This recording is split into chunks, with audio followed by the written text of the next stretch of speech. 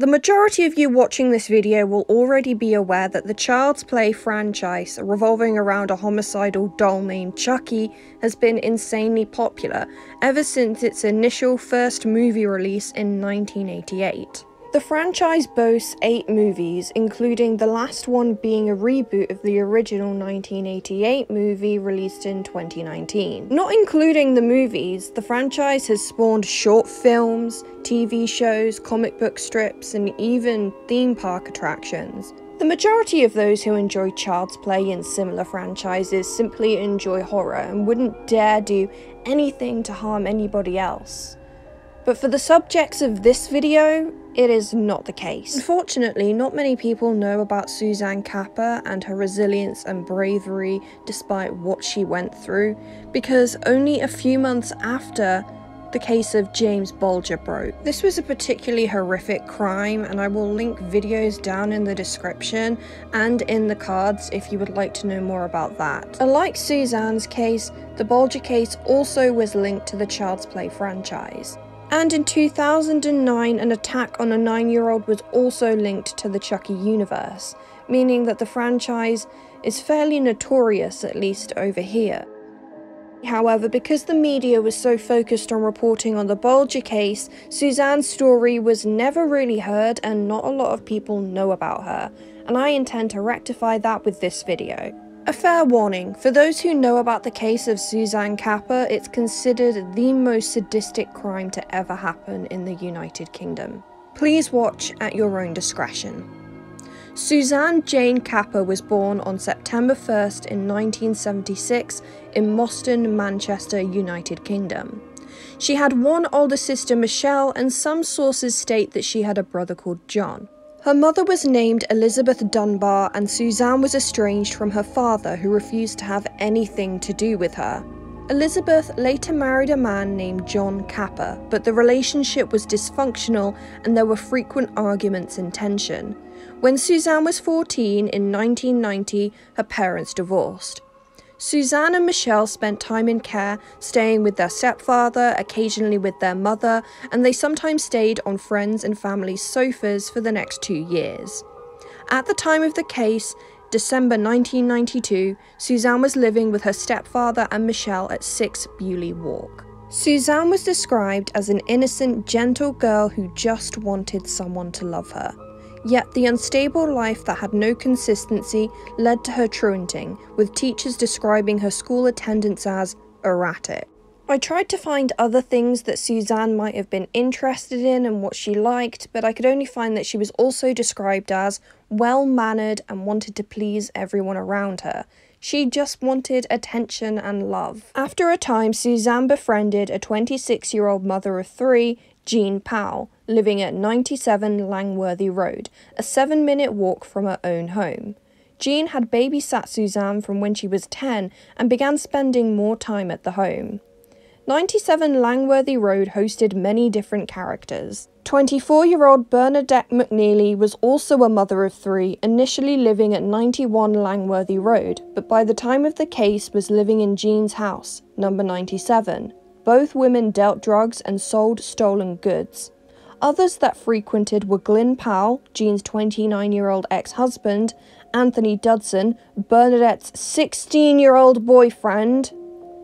Don't worry, we're judging her, but there'll be more to judge her on as we go on to this case, so quite frankly, the 16-year-old boyfriend is the least of our trouble. Clifford Pook/Hayes, sometimes he goes by Pook, sometimes it's Hayes, was Jean's 17-year-old brother, and last but not least, Jeffrey Lay, a 26-year-old man known for assaulting and stealing from his 86-year-old grandmother.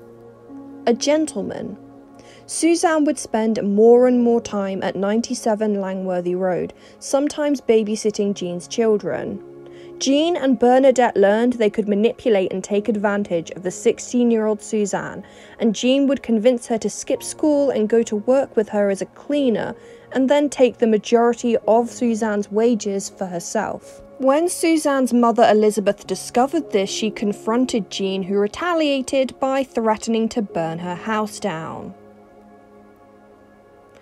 Is anyone wondering why Jean was described as a powerful and dominating woman?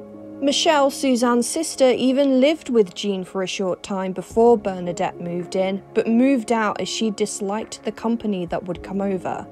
Even though Michelle had left, Suzanne continued to go over. Peter Barlow, Michelle's fiancé, recalled a month before the case Suzanne had come to her mother's home with a black eye but was turned away. Michelle witnessed it, saying after, "If she had helped Suzanne, she might be alive today. She is a heartless mother." Suzanne reportedly also told her neighbour that Jean had held her hostage for 4 days and had beat her. Nothing was done to help Suzanne. Her stepfather did want her to stop visiting 97 Langworthy Road, however. He said nothing good happened there. He was right. December 7th, 1992. Glyn, Jean, Bernadette and Anthony discovered they all had pubic lice, likely as Anthony was sleeping with both Bernadette and Jean was sleeping with Glyn, all unprotected.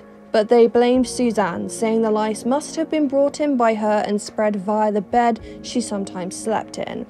In case you're wondering, that's impossible. A 50-pound duffel coat was also missing from the home, and Suzanne was again blamed, though it was likely taken by one of the dozens who came in and out all the time. They decided to enact revenge, going to Suzanne's stepfather's home on 6 Bewley Walk and told her a boy she liked was at 97 Langworthy Road waiting for her, so she willingly walked with them to the house. Accompanied by Jean and Bernadette, Suzanne entered the house only to be grabbed and restrained by Anthony and Glyn. This is where the first of 7 days of torment would begin. If you do not want to hear what happened in those days, I will leave a timestamp both in the description and on screen for you to skip to. The group forced Suzanne to shave her hair, eyebrows and pubic hair before forcing her to clean it up herself. A plastic bag was forced over her head and she was suffocated while they beat her, both with their bare hands and with objects such as a belt, as she lay in the fetal position. Bernadette locked Suzanne in a closet where she remained for the rest of the night, crying. Now, remember, there are 6 children in this house, 3 of Jean's and 3 of Bernadette's. They became concerned that Suzanne's cries would disturb and alert them. Thus, the next morning, the group moved Suzanne to Bernadette's previous and now abandoned home, 91 Langworthy Close.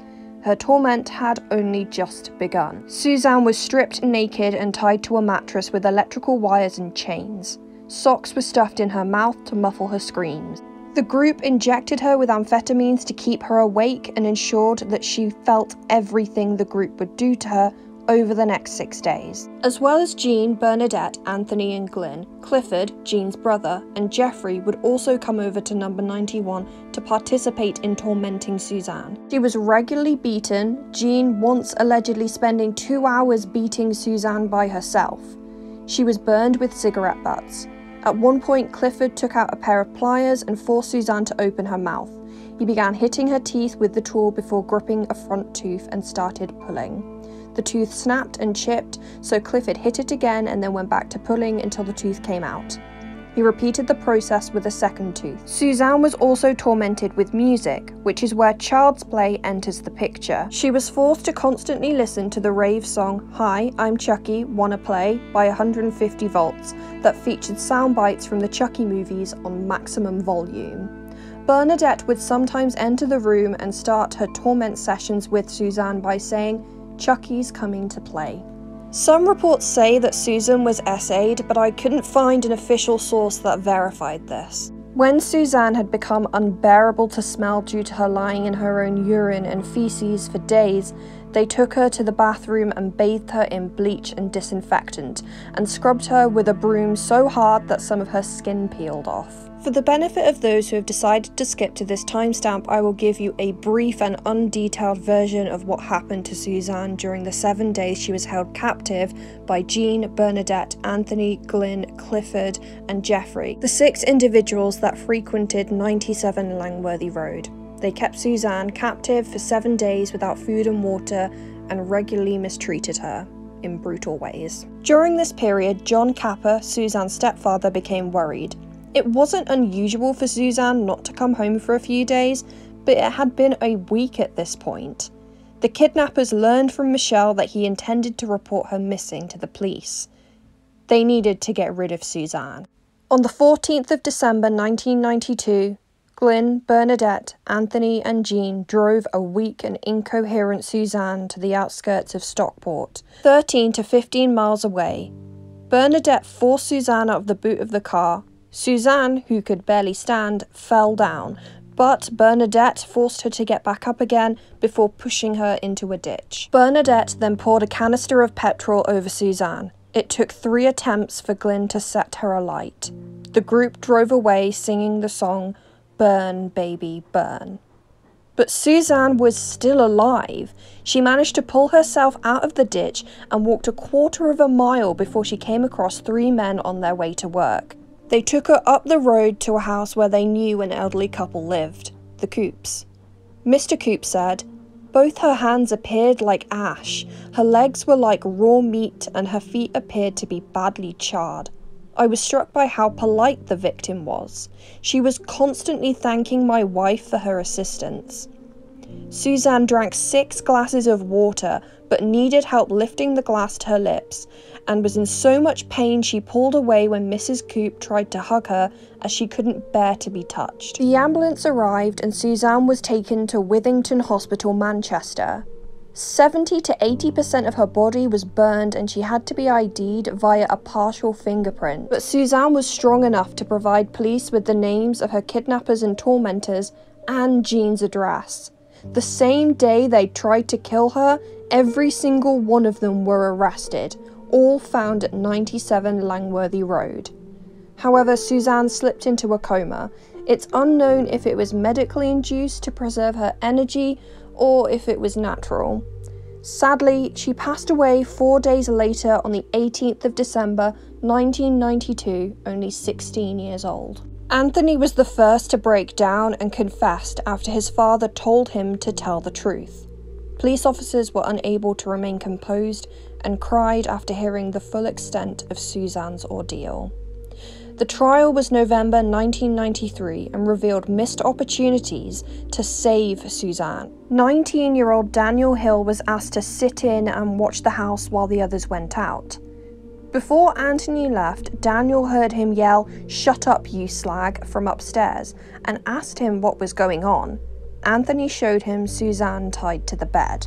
She had a sort of cloth over her face, from just above the eyebrows and covering her nose. She had a bit of dried blood on her lip. She had no hair. She asked me if I could help, but I told her I couldn't. I asked her who she was. She said her name was Suzanne. She asked me if I could untie her. I said I couldn't do anything. I thought they would batter me.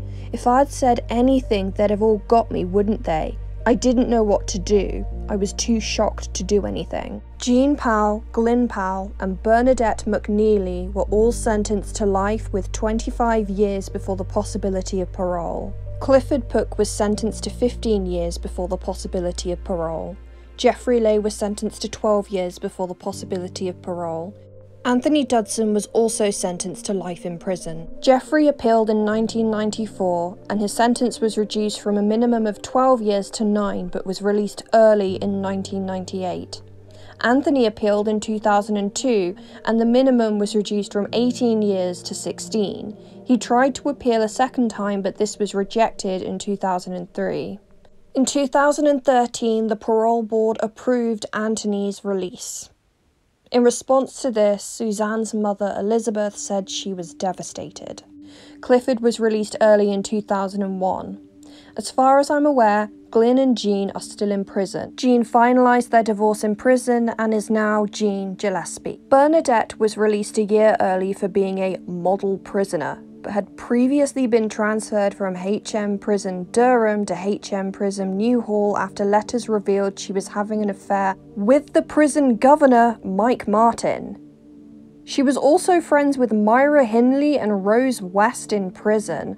I'll link a video about Myra Hindley in the description, and I've also covered Rose West in a video of my own. She's also now friends on the outside with Karen Matthews. I'll link a video about her too. I find it utterly repulsive that 4 out of 6 of Suzanne Capper's tormentors are currently walking free. including 2 out of 4 of her killers. Most shockingly of all, Bernadette, who was the ringleader, who clearly found joy in what she did to Suzanne, saying Chucky's here to play before tormenting her, being the one that initially locked her in the closet in 97 Langworthy Road, being the one who poured the canister of petrol over her. Bernadette was arguably the main figure in what happened to Suzanne, alongside Clifford, who pulled her teeth out, and both of them are free. I would like to take a moment for Suzanne. Suzanne Jane Capper, born September 1st, 1976 to December 18th, 1992, aged 16. She is buried at Blackley Cemetery and Crematorium. I would specifically like to send out my condolences to her mother, Elizabeth Dunbar, her stepfather, John Capper, and her sister, Michelle. I am so sorry for your loss. There are no words to describe what you must be feeling, and there's nothing that I can say to make it better. I hope that you're managing to carry on and be happy and healthy in yourselves and remembering the best of Suzanne as you do. She was a kind, gentle, innocent girl with incredible manners even in the harshest circumstances. With such a great heart, she will be missed. Thank you to everybody who watched this video and listened to Suzanne's story. I will be linking a fundraiser in the YouTube fundraiser feature for a related charity, so please donate if you are able, and I will see you in the next video. Bye.